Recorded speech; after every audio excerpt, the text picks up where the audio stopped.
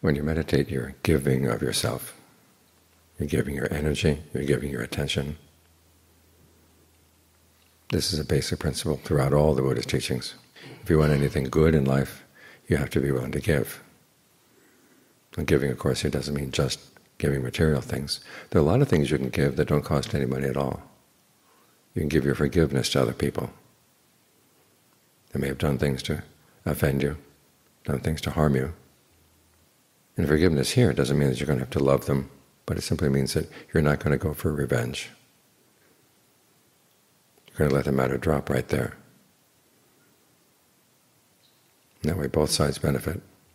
You benefit in the fact that you're not going to be taking on the bad karma of having to get back at the other person.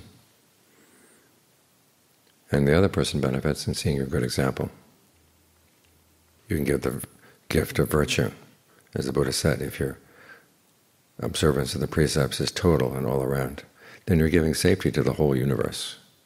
Nobody has anything to fear from you.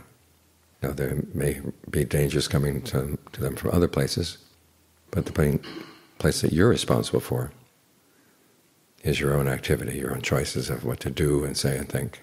And you want to make those safe. When you make those safe for other people, you get a share in that universal safety. If there are exceptions to your virtue, it's like putting a fence around your house and leaving big holes so that trucks can drive through, elephants can walk through. In other words, the fence doesn't have much meaning. It protects you in some ways, but wherever there are holes, danger can come in. Same when you have exceptions to your precepts. Some people that you would lie to, some people that you would take things from. Circumstances when you would kill something. You have to make sure that if you want to be safe, you have to give safety to everybody. Now you give the gift of protection. So lots of free gifts. If you have energy to help, even though you may not have the money to help with a particular project, but you have the energy to contribute, that's an important contribution, because without the energy, the money would be meaningless.